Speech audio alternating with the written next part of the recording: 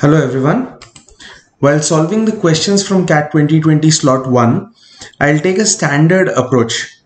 I'll go through the basic approach first, and if there is any shortcut or any method or any way in which we could have solved the question in a much easier manner, then I'll discuss it after discussing the basic method. So let's get on with the question from CAT 2020 slot 1 that you've come for. If y is a negative number such that 2 to the power y square log 5 to the base 3. Now that's a lot to take in. Let me write it this way. Equals 5 to the power log 3 to the base 2. Then y equals. Now as the base here is 5, I am inclined to take this base also as 5. I'll use the law of logarithms which we learned in the class as a to the power log b to the base m equals b to the power log a to the base m. So here I'll use it as 2 to the power log 5 to the base 3 equals. Now this becomes 5 to the power log 2 to the base 3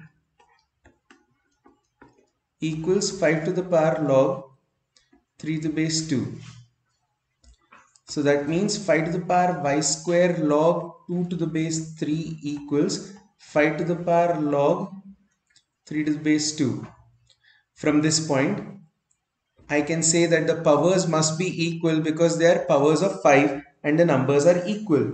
So I take up y square log 2 to the base 3 equals log 3 to the base 2, or y square equals log 3 to the base 2 over log 2 to the base 3, that is log 3 to the base 2 times log 3 to the base 2.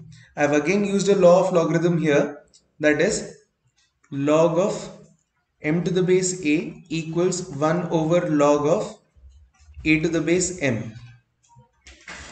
So I can conclude that y square equals log 3 to the base 2 whole squared.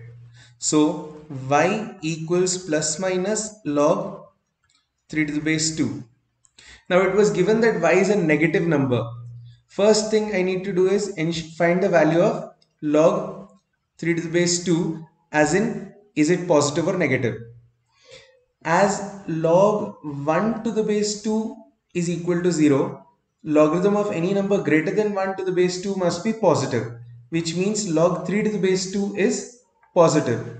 So therefore plus log 3 to the base 2 will be a positive number, but y is a negative number. Hence we'll reject that value, which means y should be equal to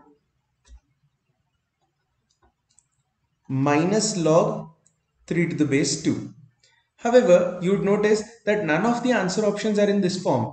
So what I can do is use another law of logarithms and say logarithm, this is minus 1. So minus 1 log 3 to the base 2 is the same as log of 3 to the power minus 1 to the base 2, or log of 1 over 3 to the base 2. A simple application of logarithms and a very beautiful question. The correct answer option 4. Thank you.